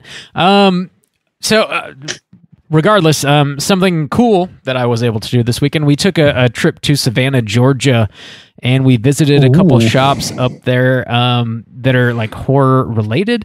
There's a record shop called Graveface in Savannah, and they put out vinyl records of like old horror movie scores and stuff. You can also buy them on cassette, which people are like want to do now. They have a shop right next door to Graveface Records that's called Terror Vision, and it's sort of like it's like horror movie memorabilia as well as just like a movie shop. Like, if you're local, you can rent movies. They also have a bunch of stuff that they have for sale. You can buy DVDs and Blu-rays and stuff. They've got action figures, posters, autograph shit, just all kinds of memorabilia, masks. And then they also, in the back room, have an arcade that it's like $5 an hour to play as much as you want. Nice. And it's all horror related shit. They had like some really great pinball machines. They had this really cool Halloween pinball machine, a Munsters pinball machine. Just like all kinds of shit. Really recommend. I went looking for that Halloween machine, man, because that's done by one of my favorite artists. Like the artwork on there is done by Jason Edmiston. He's like fucking amazing artist who does a bunch of shit like pop culture-y shit, a lot of horror shit in particular. He did that Friday the 13th Part 6 poster that I bought in our Lydia Street house, Bob. Nice. That I believe is in yours now. Yes. You were a true gentleman and gifted it to me. Yeah, good shit. I want it back. What I was fishing for. So yeah, I recommend checking out Graveface and also TerrorVision. We weren't able to make it over to it, but they do have a Graveface museum as well. That I guess it specializes in like oddities and like cult related stuff and like serial killer. It's got a death curse. Serial killer related stuff. They have like John Wayne Gacy paintings and stuff. I feel kind of weird about looking at stuff like that. That's weird. I don't know. Like that passes a line in my brain. Yeah, I'm curious about it, but I also don't know if I want to like immerse. That's a little too close to glorifying. Yeah. Rather than being interested in, to me. It's got that weird vibe, but that is also in Savannah if you are interested. And apparently they're in the process of opening up another Graveface store in Chicago. So if you live in Chicago, keep an eye out for that. Really, really cool shit though. I recommend checking both those shops out if you are in Savannah or Georgia or the surrounding area. That's pretty much what I've been up to. Can I squeeze in one more that I'd forgotten just as almost like a plug because I think it's so good. Joe Pera came to town last night. Joe Pera is a stand-up comedian who is accurately described as like the youngest World War II veteran you've ever met. He's basically like an old man in a young man's body. He has Joe Pera Talks With You, that show on Adult Swim that has recently been canceled. And I've brought that up many times. It's very good. Watch it on HBO Max and also go see his stand-up. He's still doing some tour dates right now. Him and Dan Licata, I believe, are going to be continuing on for a little bit longer. And we had a lot of fun watching this dude. So it was very, very silly, very stupid stuff. We sat behind a mother and her son who loves Joe Pera. I was a young boy, like probably like 15 or something. And the mom was like, very unprepared for the opening act of Dan Licata, who is extremely blue humor to some extent, talking about cum and shit. It was very fun to watch that as well. That woman react to what her son brought her to see. Anyway, go see Joe Pera. That's all I'm saying. Nice. Check it out. So yeah, that's it. Let's go ahead and get into our last segment of the show, which is, of course, our Hotline Screams. Hotline Scream.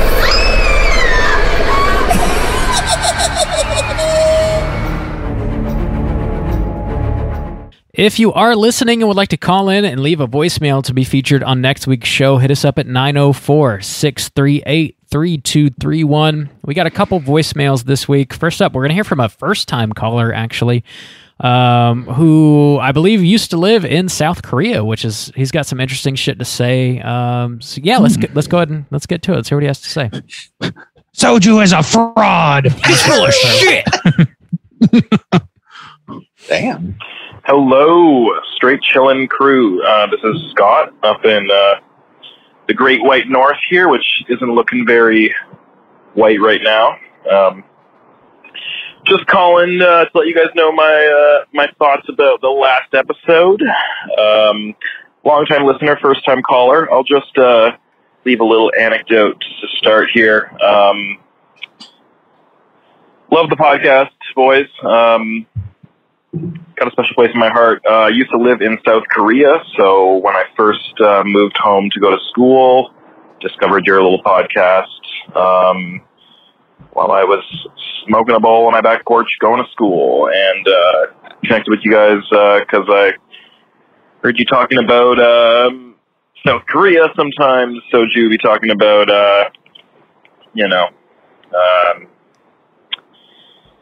the fucking Korean movie posters and shit, which they would give it at the theaters, which I used to collect and stuff. So it made me pretty much nostalgic, and it was nice to hear. And yeah, love the podcast. So keep doing your good shit. I would like to talk about kind of a response to last week's. One of your other callers was saying that Godzilla 98 was like the top of the franchise for him. I don't know. I don't know what that guy is smoking, but you gotta get me some of that. That movie is pretty shitty.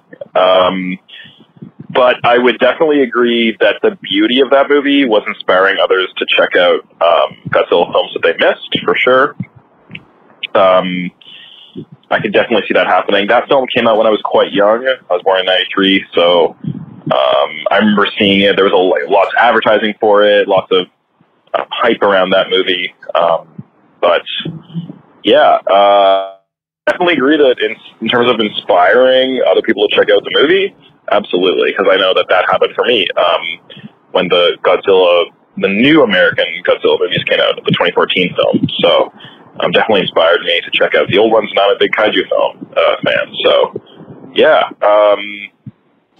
And also big yes to inspiring Toho to make other Godzilla movies in their Millennium series. Without Godzilla 98, we might not have Godzilla, Mothra, King Ghidorah, Giant Monsters, All Out Attack. That is a fucking title, yeah. And also a personal favorite of mine, Godzilla, Tokyo SOS, which are both great movies. So without 98, we might not have that movie, despite Broderick and all his... And we'll never know what all his was. Swagger. Yeah, I'm sure that's what it was. So he called in, what was the name on that voicemail? Scott, thank you. So shouts out Scott. Yeah, they still, I do have to give a little bad news. The theaters have been slacking lately on the posters. A lot of times they're not putting them out, or they're not making as many for as they used to. I still try to collect them as much. I got Mangs finally came out here. Min.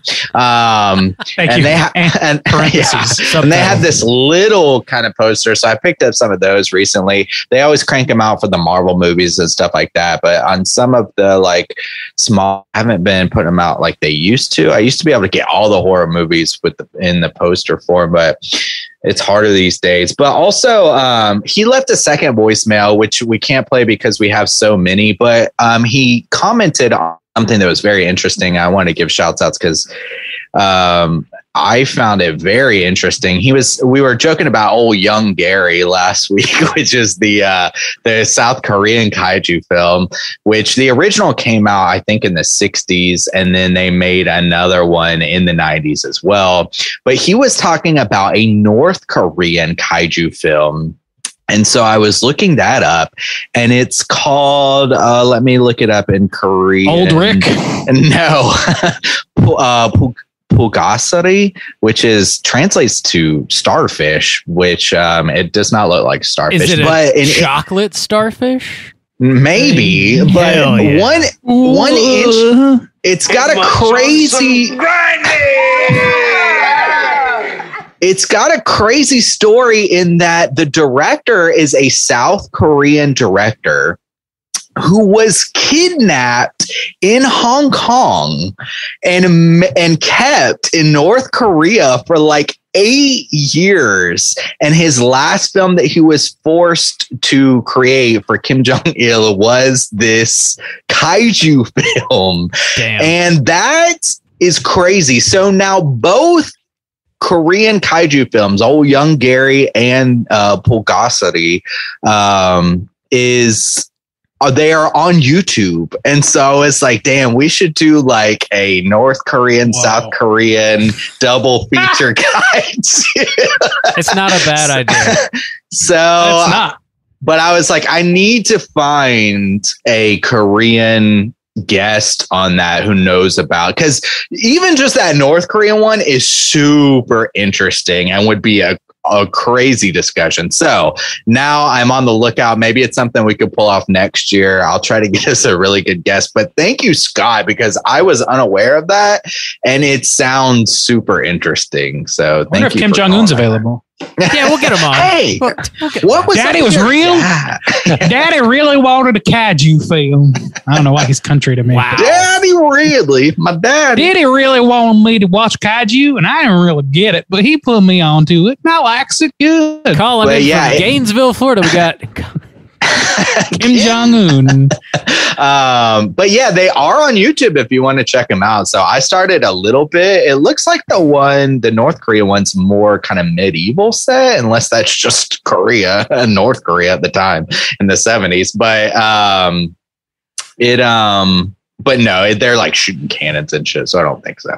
But old Young Gary's on there too, and I need to check this shit out. This show's cracking me up. Yeah. Thanks, Scott. Thanks for calling in and dropping some knowledge. You, Scott. You may have influenced us to create the greatest show we've ever made in our lives. Maybe. Wow. We'll see. Let's hype it up some more. Yeah, let's just really build it and build it and build it and never deliver. That's what we're here to do. Also, if you are Korean and you have any kind of film knowledge, hit me up. Please hit me up. Please, Now dear God. I got to deliver a sweet guest for this episode. We need us a gap filler. Please. I also love that Scott found our show smoking a bowl on the back porch, just hanging out, chilling. I wonder how common that story is. Like, I was just ripping a huge bong and was listening to Straight Chillin' for the first time. For Scott, I think he's still on that porch based on the way he was he never struggling to left that conjure porch. Anything about South Korea for a second. He never left that porch. If the first time you were listening to Straight Chilling was also when you were taking a huge bong rip, please call in. Let us know. We want to hear from you. Also, if you're taking a huge shit, I'd be interested to hear about that as well. Call in while you're shitting. Damn, Yeah. we're gonna get some calls. I've always been a creeper. And then you guys are gonna bitch about it. I'm gonna have to regulate them. Oh, that's definitely how it's going down. Thanks for calling, Scott. For real, we do appreciate hearing thanks, from Scott. you. We got another voicemail. We're gonna hear from our boy Nate. Let's hear what he has to say. Hey, what up? It's Nate. I wanted to call and answer a couple of the questions you guys had, or prompts. A movie that I think could be made into a horror. One of the options stars our friend Ethan Hawke or Kevin Bacon. Back in the day, called Whitewater Summer. It's also got a young Sean Astin in it. I think you could go a couple different ways with that. In a horror genre, whether it's the kids survival horror or the kids turn into Lord of the Flies situation on Kevin Bacon, but Kevin Bacon's kind of an asshole to him anyway, so whichever way you want to go with that one. I don't know why I thought of that movie, but for some reason that popped in my head. And then going off Matt's call from last week on fantasy movies, I think a good fantasy movie that could be turned into a horror is Krull from the early 80s, starring my man Liam Neeson. Liam Neeson's is my shit. Yeah, just a couple options there. And then my favorite movie featuring a kaiju, it's got to be Ghostbusters. Stay Puft is a kaiju. Come at me. See you guys. There you go. I'm trying to look up what that movie was that he mentioned. Whitewater I'm not Summer. familiar with that one. It's from 1987. I had to pull up the IMDb. Yeah, stars Kevin Bacon, Sean Astin, some other kids. It looks like he takes out a bunch of kids on a whitewater rafting adventure, and it goes kind of south. I never heard of that before. I was talking about the other one, the one with Oh, Neeson sorry. in it. Sorry. Oh, Krull? Krull? Yeah, Krull. Like Krull? I believe so, yeah. I think that's the spelling. Okay. Yeah. I think I have seen that around, but I'm not familiar with it beyond that. I haven't seen that one either. Yeah. Liam Neeson, though, I'm always down. I'd like to see an evil-ass Liam Neeson character. Well, I guess he was Darkman, wasn't he? So that kind of... He was. Yeah. Who? Darkman. Darkman. What is that? Sam Raimi film? Yeah. Never seen that. We should definitely talk about Darkman. That'd be a good one. Add it to the list.